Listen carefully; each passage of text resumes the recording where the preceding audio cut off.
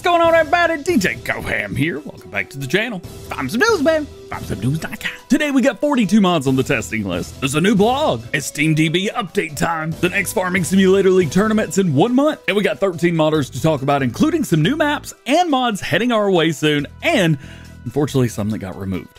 Let's check it out. Starting off with the mods in testing. Today we have 42 mods on the list, and they are all in the first stage. Some notable mods on the list include Eastern North Carolina, East Vineland, New Jersey, and the Gooseneck hitch adapter with bell spikes. Also in testing, we've got Universal Crusher, Penalty for Crop Destruction, and Lawncare Trailers, which I'm guessing are David's. I don't actually know if they're done yet. He just did a stream last night. We'll talk about it later in the video. Rounding out the testing list, we have free-range chickens, temporary grazing pasture, American husbandry set, and the TLX 3500 and 1982 special. With all that being said, we still have 98 mods sitting waiting to be tested, and the current average waiting time of newly submitted mods is about 7 workdays. Giants have released a new blog showcasing all 6 of the presentations for FarmCon 23, as well as the after movie. You can learn more about the new crops, equipment, and much more. However, we actually have talked about all of these in past news videos, but they're there in one place if you want to take a look. Just a reminder that there is still an unknown app on the SteamDB page for FarmSim 22. Lots of speculation that this could be the 4th DLC of Year 2, and that's exactly what I think it is as well. Usually things sit on this page for a few weeks before they're announced, and it's already been there for 17 days, so maybe we'll find out soon. We are 1 month away from the 2nd Farming Simulator League tournament being held at Gamescom in Cologne. The event will be Saturday and Sunday, August 26th and 27th, 2023. Prelims will be on Saturday, with the finals being held on Sunday. Registration for teams is now open on the Farming Simulator League website, so if you've got what it takes, make sure you get registered. The event will also be streamed on the FSL socials if you want to watch it live. Jumping over to modern news, and we start with Bullet Bill, whose map, Herefordshire, is coming together. He made and converted dozens of unique houses, bungalows, and barns for the map, and the garages also have fully working doors and modeled interior, so you can either roleplay or just having a bit more realisticness to it. Yeah. Additionally, it looks like he's starting to do some in-game tests to see how the map plays to get a better feel for it when it's in-game. Bill says that he finds it really useful and often helps him decide what needs to change or what works well on the map and what doesn't. The map is still being worked on right now, but he is updating us usually once or twice a week, so keep an eye out for more soon. Next up, Mr. Hector has finished another new feature for Carpathian Countryside, orchards. They will work as a production chain, requiring only water to produce fruits, but you can increase the productivity with compost and fertilizer. They will also only produce fruits in the spring and summer months and will be visible when they're ready to go. He's also working on extended greenhouses with new fruits, which are in very advanced stages now. Speaking of maps, WolfX Modding has something new. Their first map, Zrece, it looks like Greece with a Z.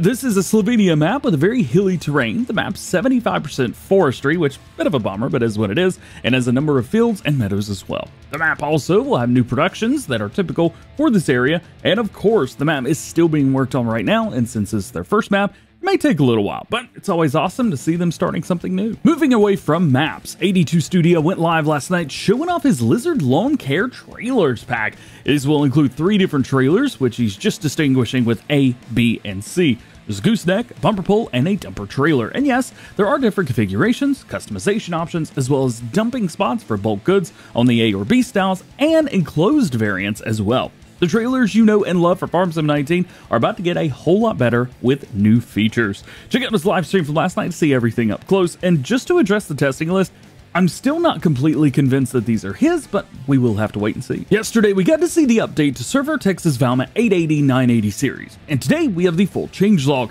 Some of these may not sound like English, pretty sure they were translated. Anyway, some notable changes include fixed volume and enhanced all sound system, added the interior sound to the cabin, 2003 model added worn tires, new semi-closed cabin, new cabin itself, and more, like a lot more. Check out Herefordshire link below to view the entire changelog for the Valmet before it's released. KRKZ Modding are bringing a new brand into the game, and I don't know how to say it. Uzdukin? I have no idea. And they're Bolton specifically. There's 2 models there. KRKZ Modding does say that soil processing, sowing preparation, and sowing group products produced by Uzdukin will soon be available in Farming Simulator 22. So far, we've only seen the 2 models, but it sounds like there may be more coming in the future. We've also got a couple quick topics for you, starting with 4D Modding, whose major 2050 LGP slurry tank is making good progress.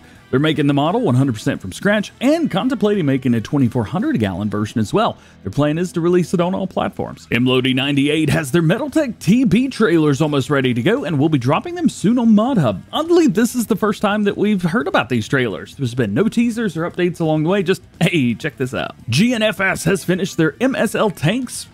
Well, they say tank for all platforms, but it looks like there's two different models at the back, and they both appear to be able to do all standard liquids, but we will have to wait and see.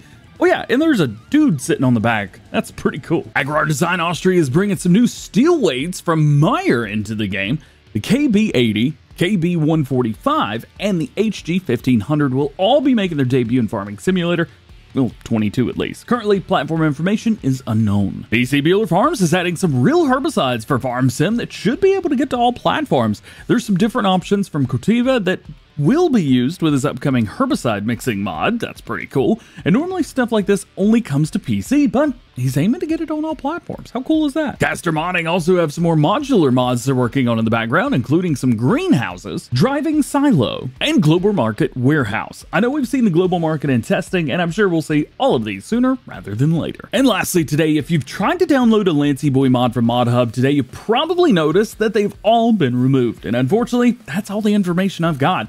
I don't know why, probably because he quit modding, and I don't know if they're coming back. Maybe, maybe not. But for now, they're gone, and that's all I've got. Well, guys, that is it for today. Hope you enjoyed the video. If you did, drop a like on it. Get subscribed if you're new. Join the GoHam fam. Make sure your notification bells are on as well. That way, you never miss daily Farming Simulator videos here on the channel. That's it. Hope you have a great day, and we will see you later. Bye.